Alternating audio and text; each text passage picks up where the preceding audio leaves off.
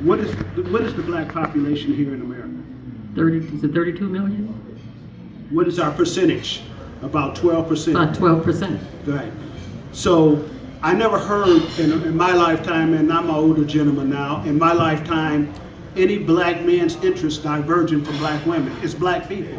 It's a black people interest. So when did a black man have an interest separate from black people? We all are black people, and what's good for black people is good for the common good. So there's no such thing, as far as I'm concerned, about a black man's interest. You know, it's a black people interest. And that's what we have to look at. And then when you talk about the Democratic Party,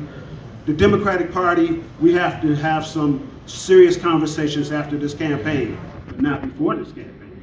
Right now, we have to get out here and address and get our person elected. This isn't the time to diverge and sit on the couch and say, I got some issues. We will do, there's plenty of time to deal with that after the election, but not at this time. We have to move forward. We got to get our person in. It's a very close election, but I'm looking at the polls, I'm looking at different things, and I think the data is suggesting that we are going to be victorious. Thank you. Attorney Avery Bradley has put in the record straight for us, and we appreciate that. Pat Mason's been with the Mildred Gaddis show for years, Yes. You're on social media.